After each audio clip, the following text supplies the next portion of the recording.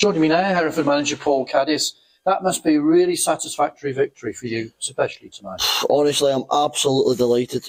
Delighted. I think you mentioned that Keith and we played Chorley. That must have been the best result for us. But tonight was to have. Listen, I've got to say, Tom Pugh come in. We signed him late yesterday. He come in today. Didn't know anyone. His work ethic was ridiculous. Honestly, it was unbelievable.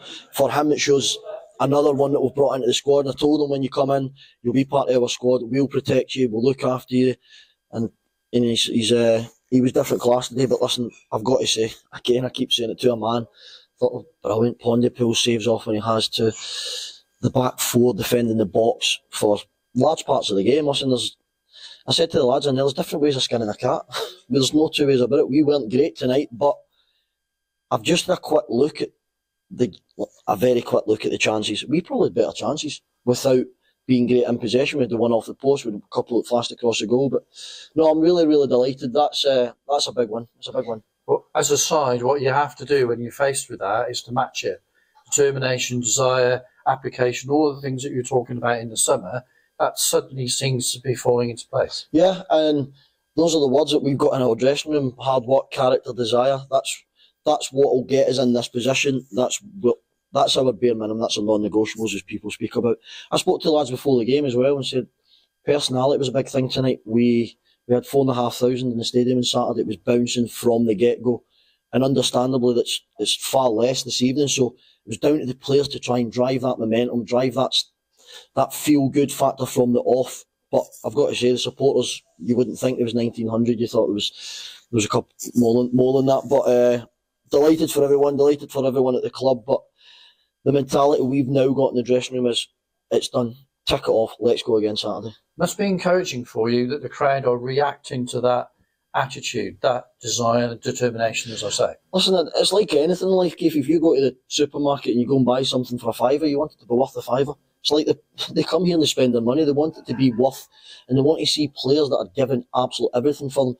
I make no promises we will not win every single game at home. I would love to. There'll be games where we are rubbish, or there'll be games where we're brilliant, but there will never once be a game where we don't give that hard work, that character, that desire, and that's something the players have got in abundance, and I'm delighted with them. You seem to have got the reward tonight for the game plan, which was to at least match Brackley toe-to-toe, every position, and if you lose the ball, get back. Yeah, we do. Our shape, listen, again, we don't lose.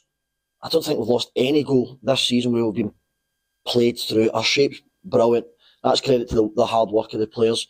We went the 4-4-2. To be honest, we gave Babs right up until the last minute to try and get involved, but he's got a little spasm in his hamstring, so we decided to leave that and we decided to put Kills in. Yeah, first start for Jason Cowley for a couple of months. How do you feel he's getting back into it? Yeah, I said to you the other day, obviously we thought we'd preferred if we had more training opportunities, which we don't. So I spoke to Kills probably about 5 o'clock and just said, how are you feeling?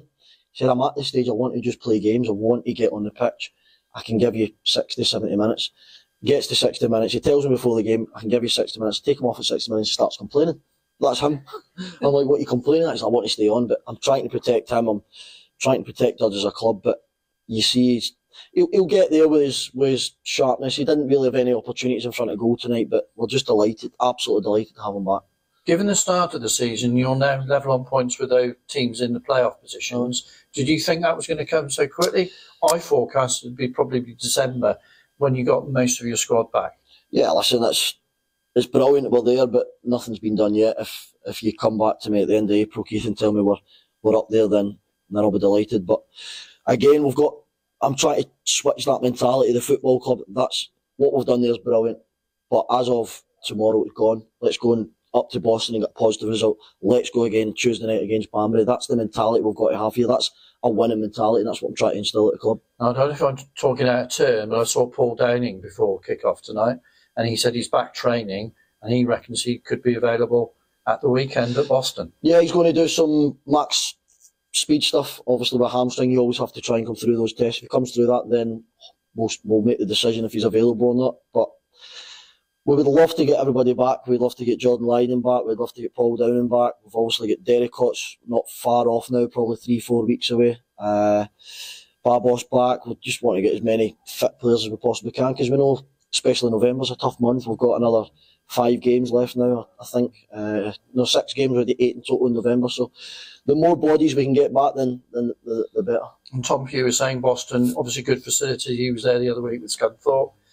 Good ground to play on, good pitch to play on. So again, that must give you some encouragement. Yeah, a team that's, I think they're hybrid, aren't they? I think they train three long days in the week or something like that. So they got a lot of time together on the pitch. But listen, that's never put us off before. So we'll go up there and set up to try and win the game. Thanks for your time. Thank you.